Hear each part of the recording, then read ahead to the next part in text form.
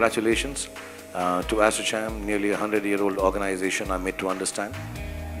Built up with a lot of perseverance, love, and of course knowledge of different industries. And this year, I think they've dedicated themselves to create a white paper, as they call it, or nearly a coffee table book, because here it is, which kind of tells us the way forward for the media and the entertainment industry. So people in the media and entertainment, Boniji is here, Sunil, my friend, is here, and I'm sure some of the people I can't see, but most of the people in the film industry look forward to leaders in the industry, in the respective industries, like Dud Saab, like Mr. Rana Kapoor, to show us the way, show us the path, because sometimes creativity does overtake the business angle of it all, so we don't understand. So I thank ASSOCHAM, I thank everyone involved with this white paper, and everyone who is here on stage, and all of you showing an interest in an industry which really does form a core, one of the core industries in India. You know, when we talk about Make in India, Made in India,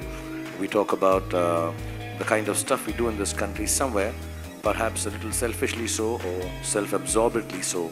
I do feel the Indian film industry does stand for something very specifically and beautifully made in India, where we all work hard, my friends here, and we try to keep the culture going in our own happy way, through the Bollywood films, through the South Indian films, through the Punjabi films, the Odia films, through the Bihari films, through the Bengali films.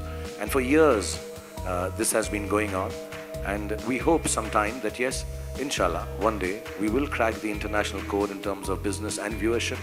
And we can only crack it when organizations like ASSOCHAM and leaders like Mr. Rana Kapoor, Dud Saab, so many amongst you, show us the path. So please do help us, explain to us the path to take, so that if we don't get the billions, at least we understand how many zeros are there in it.